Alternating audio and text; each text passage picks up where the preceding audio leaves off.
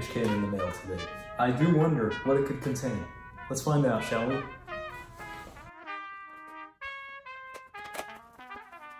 And here it is, the big reveal. So, Glarry Musical Company has sent me a trumpet. The funny thing is, I genuinely don't remember which finish I got this in, so this is going to be a fun surprise for me as well as you. And here comes the money shot. Almost. What is this stuff? Alright, here we go. This is actually a drawstring bag containing... Oh, there she is. A silver-plated trumpet from Glarry Musical Company.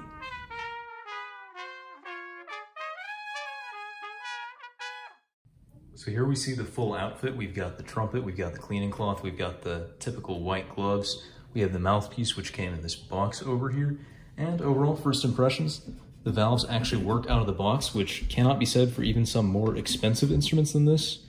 Slides move, and overall I'm excited to give this thing a playtest. Alright, it is now the next day, and today I'm going to playtest the Glarry brand trumpet for the first time. But first, I'd like to oil the pistons using my preferred formula. You can check out a video in the card up there about how that's done. And in the meantime, I'll take a look at the pistons and make sure there is no damage. Here is the first piston. You can see it's got some generic Monel-like coating on it, which is good. It doesn't look too worn or pitted or anything. Ports look clean. Spring works fine. Nothing too bad to speak of. This is the front of the valve. I'm not sure whether this is meant to be a 1 or just a marking in the metal, but there you have it. This is the second piston, which unlike number 1 has a very clear 2 on there. Same sort of deal. The plating looks good, the ports look good, everything looks fine. And now the third piston. This one, the 3, seems to have sort of given up midway down, but I can tell that it's supposed to be a 3. Again, plating looks good. Nothing too bad on the inside of the ports, so it looks like all 3 valves are pretty usable out of the box. I did say the valves worked right out of the box, but of course that's nothing compared to when they actually have oil on them. The valves are now pleasantly springy and fast, no matter which angle you push them down from. I had a couple little issues with the first valve not coming all the way back up without oil, but with oil, it is now perfectly fine. So next up, we're going to lubricate all the slides with some space filler. This is the instrument's main tuning slide, and I have to say I'm really impressed by the quality on these inner slide tubes. There aren't any manufacturing defects or any residue that's been left over from the process, so the slides are very smooth and they've been buffed down to a nice finish. It's the same general story with the first valve tuning slide. It didn't feel scratchy or gritty coming out, but we do want it to move a little faster, so we're going to oil it real quick. Second valve slide was a little bit of a struggle to get out, and I thought I'd also point out this interesting dual finish they've got going on there. It looks like the silver plating has extended onto the slide tubes a little bit. Not that it'll ever be particularly visible because I never have my second slide out, but that is a feature nonetheless. And finally, valve slide number 3. Same story as the rest of them, nice and smooth here, nothing scratchy or gritty. It was even pretty fast out of the box, but I think we can do a little bit better. If any part of this process sounds new or unfamiliar to you, don't worry. The Glarry company stocks every trumpet with an owner's manual with maintenance instructions.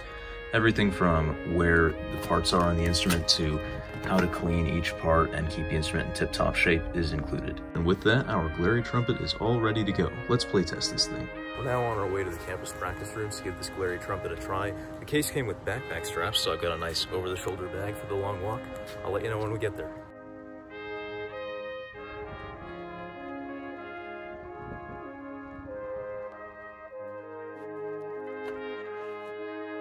So here we are at the practice room. Besides the mouthpiece that this one came with, I've also brought 2 more in here. One of them being the Megatone 1.5A that I use for most of my playing, and the other being this also Chinese-made gold-plated one, which I think would look really nice on the silver trumpet.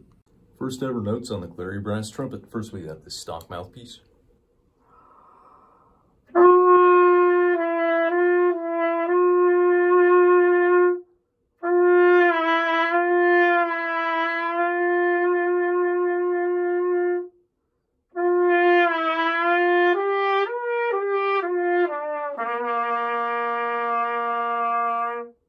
Now some flow studies to test the connectivity of this instrument.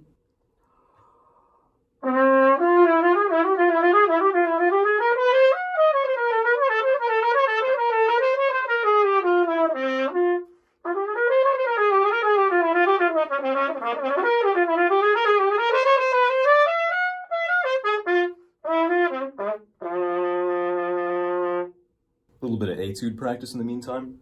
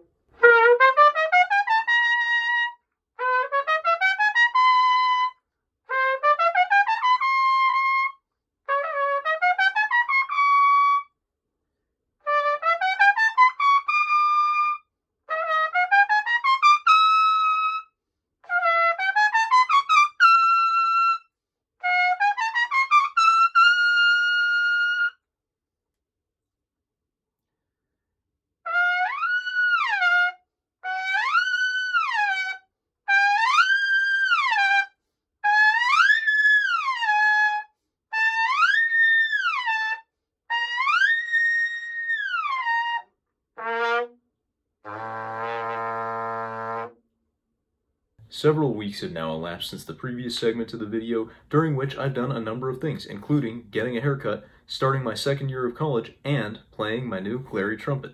While I am thoroughly impressed by the overall package and the outstanding value of what a Glarry trumpet costs, I am going to be keeping this review as honest and objective as possible, which means highlighting the good, the bad, and the ugly.